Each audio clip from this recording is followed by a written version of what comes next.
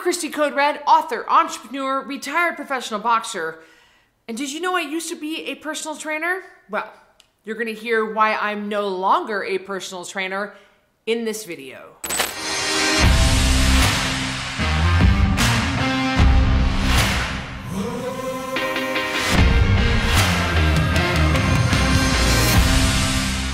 In this video, I'm gonna tell you my story of how I got started in this industry and how I progressed to become the #1 best trainer in New York and featured in numerous publications. And then I'll go through why I quit and the hard lesson I learned about exercise.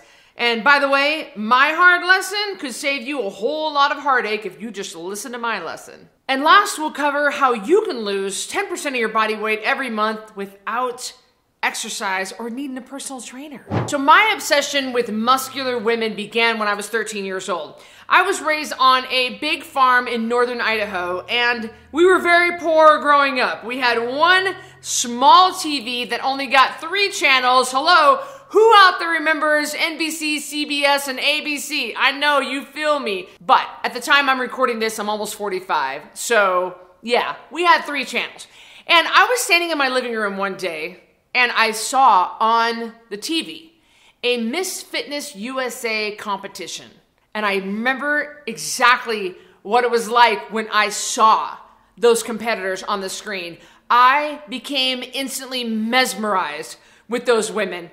I thought they were beautiful. I thought they were powerful and strong and confident and agile. I was so taken back by this. I never wanted more than that moment to be a muscular woman. I set my sights on someday bodybuilding and someday learning and someday competing in a competition just like these ladies. Fast forward, I get out of high school, I immediately say, okay, I wanna learn about the fitness industry. I wanna learn about this industry. What do I need to do? I need to get a job at a gym. But I'm barely 18 years old and nobody even knows me and I don't know what I'm doing, so why would anybody hire me as a fitness instructor or anything? So I get a job at a gym cleaning toilets and cleaning gym mats. I didn't care because I was there at the gym. I'm around all these bodybuilders. I'm in the building. I'm absorbing that kind of energy. I didn't care. I just wanted to learn. I wanted to be around women like that. I was obsessed with how beautiful and powerful that they were, and I loved those muscles. So as much time as I could spend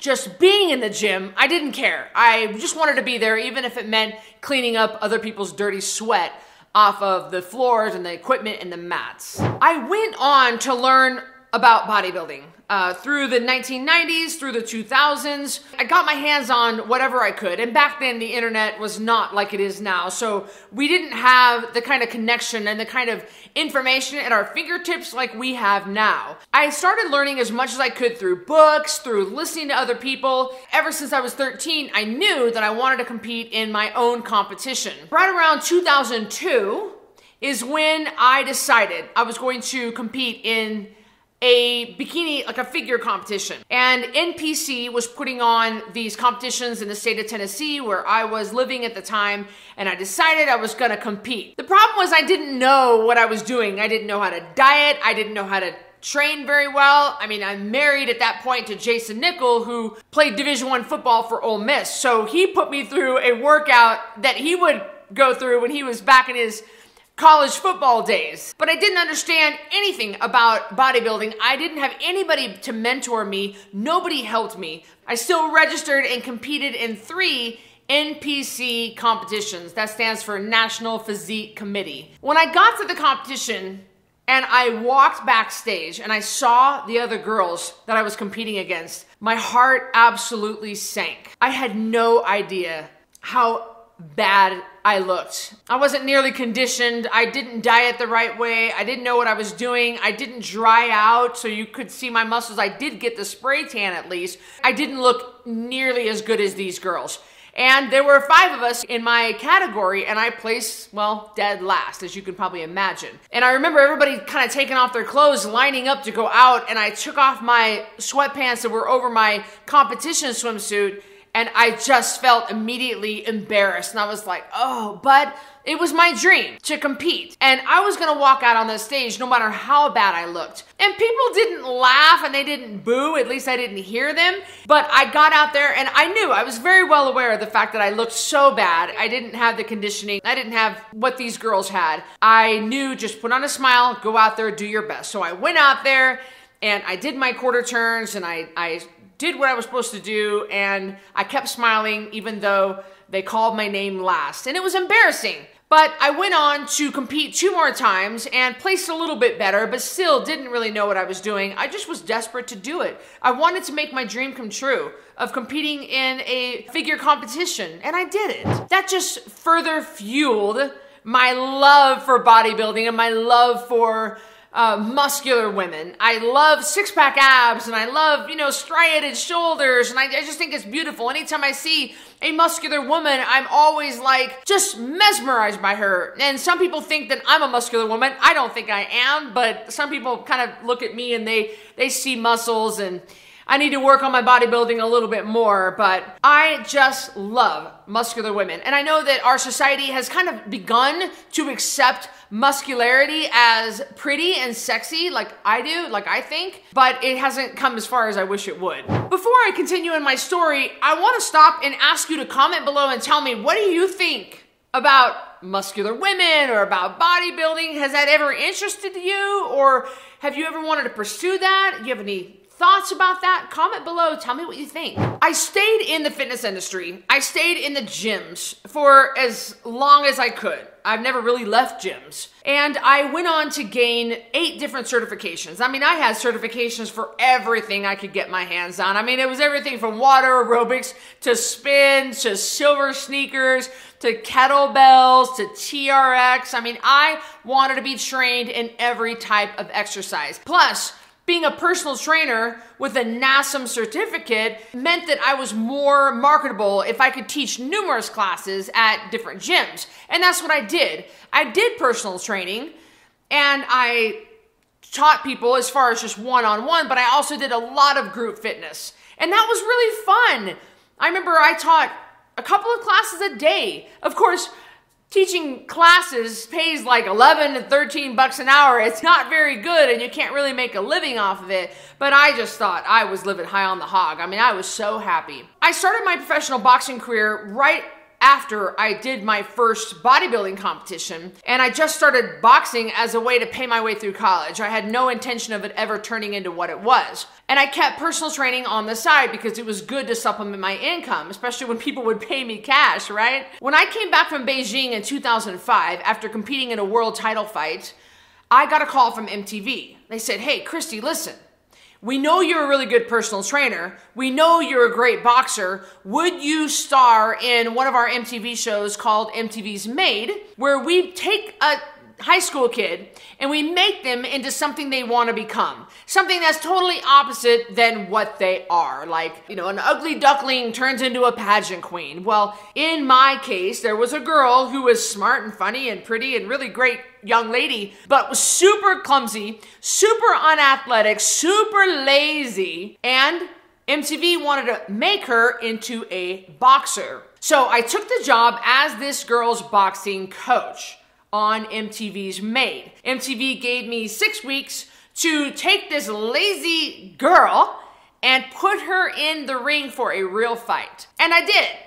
I spent time between Augusta, Georgia and Tampa, Florida, flew back and forth every week, and I trained this girl, and we were the season premiere of that season for MTV's Made. The success of that show propelled me to new levels, and I got a job offer to train clients, celebrity clients, at a boxing gym in the financial district of Manhattan. So I packed up and I left Augusta, Georgia, and I moved to New York City, absolutely scared to death. I had my certifications, I had my personal training experience, I had my MTV show, and I started building up my list of celebrity clients.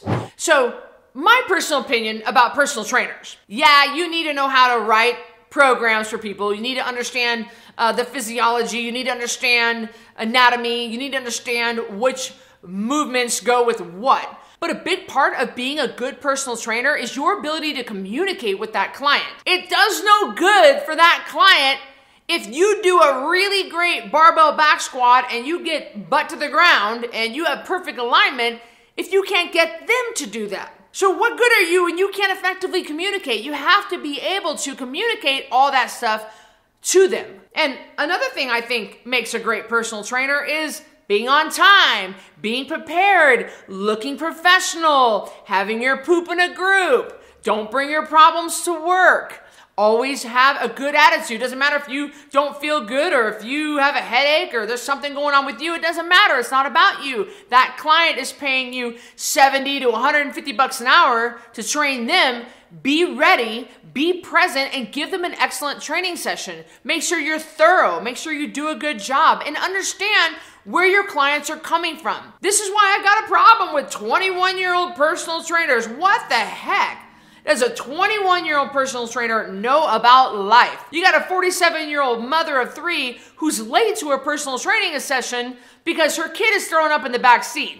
And then you got attitude from the personal trainer. That personal trainer's still living at home. She doesn't know anything about kids. And she doesn't get it. Well, that's what I think made me a great personal trainer, because I was able to work with that client wherever they were in that stage of life. I was able to tailor my workouts for them, make it fun, make it interesting, make it effective. The funny thing about training celebrities at an exclusive gym in the Flatiron district of New York City, there were no cell phones back then that were the smartphones. We had Palm Pilots, okay? We had Blackberries back then. I know all you youngins are laughing right now, but we didn't have easy access to cameras. I never thought to get a picture with Katie Couric, which was probably my biggest name client that I had, or Ethan Hawke, or Claire Danes, or any of the people that I trained, the singer Pink. I never thought to get pictures with them. I never thought, oh, someday I'm gonna want proof of this. Because back then we just didn't have cameras so readily available like we do now. Fast forward, I trained clients in New York City for right around 5 years, and the market crashed. I lost all of my clients almost immediately because most of my clients were high-end clients. And when they started losing their jobs, well, what of course they're gonna do? They're gonna cut off their $150 an hour personal trainer. So I was kind of forced out of New York, and I moved back home to Idaho, where I quickly picked up on my personal training career and my group fitness career. I trained high-end clients at an exclusive one-on-one training facility in Boise, and funny thing happened, I actually started to get fat. Yeah, even though I continued to be an elite level athlete. I was having migraines and stomach aches. I was having IBS and I was fatigued. My body hurt. I had major cellulite. I had fat just hanging off my body, and I didn't understand why. I'm riding my road bike 300 miles a week. I'm teaching group fitness classes multiple a day, and I'm moving constantly. I'm lifting weights. Why am I battling this? I should feel good, and I didn't feel good. At the same time, my clients are coming to me for weight loss. And they're doing what we were all taught to do, move more. My clients weren't losing any weight. They were getting strong. They were able to lift a lot of weight, but they weren't losing weight off their bodies. So I took a step back and I started thinking, well, what is the problem here? What am I getting wrong? And I found Mark Hyman's book, Eat Fat, Get Thin. And I tried out the high-fat, low-carb lifestyle on myself. Well, lo and behold, I lose my weight, I start feeling better, and I start trying it out on my family members, my husband, and a few various clients. Started using them for guinea pigs, and it starts working. Well, it's working better and better and better, and I realize, wait a minute, this is much more effective. Treating obesity and getting weight off of people through their diet is way more effective than doing it through exercise. So I quit personal training and I opened up my own nutrition office in downtown Boise.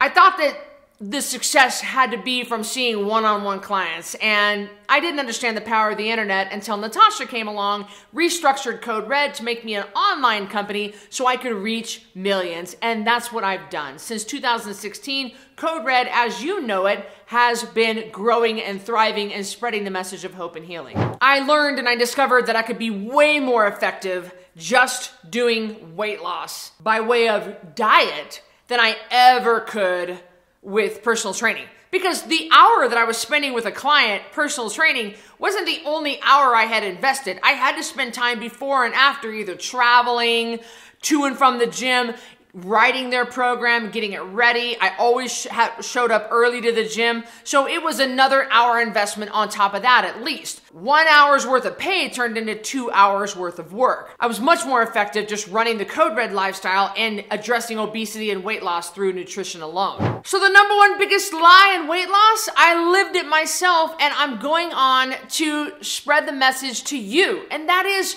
you can't address your weight problem through exercise. You're never going to be able to exercise off your weight problem. I couldn't.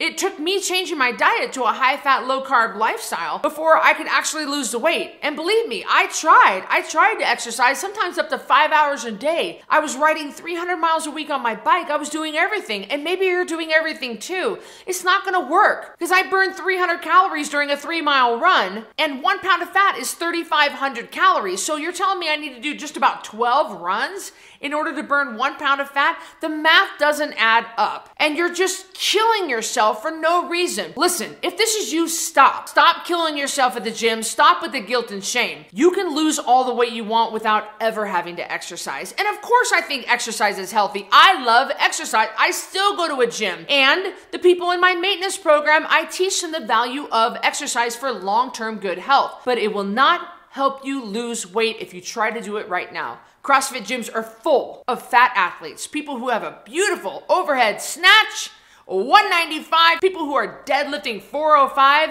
and yet still asking for the seatbelt extender on the plane. Does that make any sense to you? Save yourself the heartache and address your weight problem through your diet. It's 100% diet. No, it's not 80-20, 80% diet and 20% the gym. No, it's 100% diet, which means if you are in a wheelchair or you are missing a leg or you got a bum back, there is still hope for you. On the 10-pound takedown challenge, you're gonna learn this and so much more because I come live to you every single day for 30 days and I teach you the truth. It's learning, but it's unlearning what you've been brainwashed to believe, and me, what I was brainwashed to believe for the last 70 years. What we learned was wrong, and I can show you a better way. So I've linked it up below. Click the link, join the next challenge, and I will see you on the next video.